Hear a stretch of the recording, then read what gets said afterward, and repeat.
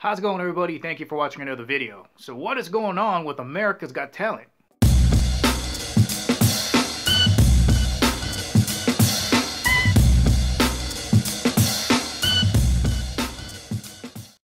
been watching, trying to find something to react to, but the past 2 weeks and the 1 week they were up because of the virus, everybody's filming from home, there really wasn't anything I wanted to review. Now the great news is we're getting into the judges cut, and it looks like that's all going to be done virtually as well. So we're going to get rid of all the scrubs. Now so far this season it's been pretty mediocre. Nobody's really stood out from the rest. You got a bunch of singers all kind of lumped up together.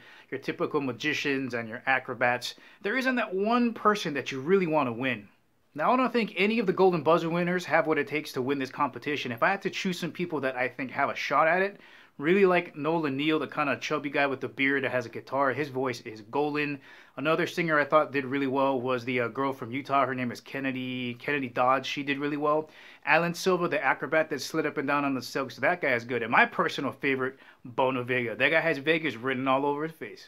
But I guess we'll see, guys. Those are my predictions for who I think is going to make it to the finals this year in America's Got Talent 2020.